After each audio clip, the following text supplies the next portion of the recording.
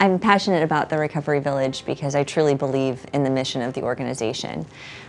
Being in recovery myself and having the opportunity to help people every single day take that first step is incredible. And when you live through something like what I've lived through and what so many of my colleagues and my peers have lived through, it defines your sense of purpose. And it fuels that passion every single day to be there for those that need us, for the families, for the professionals looking to help their clients, their patients get where they need to go, and especially the patients themselves that are just looking for the right place, the right fit, and to let them know that we're here to help and we're going to do everything we possibly can to make their lives better. When somebody is struggling with a co-occurring disorder and they're coming to the Recovery Village, say they've been diagnosed with substance use disorder, and when they arrive to us, we also find out that there's underlying issues that are involved, such as anxiety and depression. We are treating the entire individual at the same place at the same time. For our patients that are struggling also with an eating disorder, we have a very unique track in that we are addressing the eating disorder and the substance use disorder simultaneously, which is unlike many other programs that are out there. So I love the fact that our patients come in and that we can address everything under one roof during the same period of time, and no issue is going overlooked. Co-occurring disorders are something that aren't addressed comprehensively in a lot of other programs. And so when I think about what we do and what we do really well, our eating disorder track for our substance use patients is exceptional. So many other programs put Band-Aids on the issue and then the patient is discharged, and all of a sudden another issue is full-blown.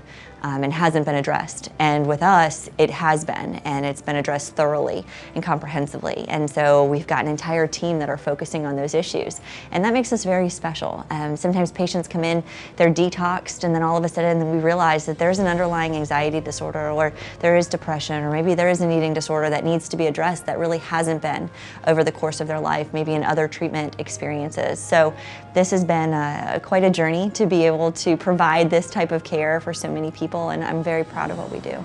If somebody is questioning whether or not they should pick up the phone and call us, I say, why not?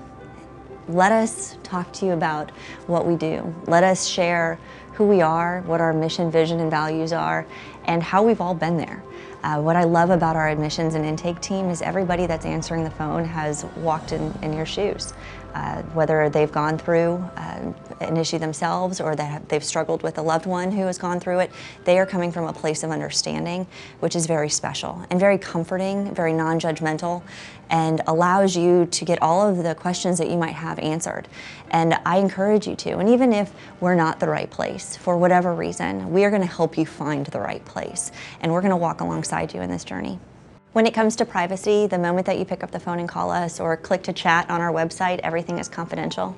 You can trust in the fact that we abide by all of the guidelines that we're required to abide by, and that all of the things that you tell us are kept in the utmost confidence.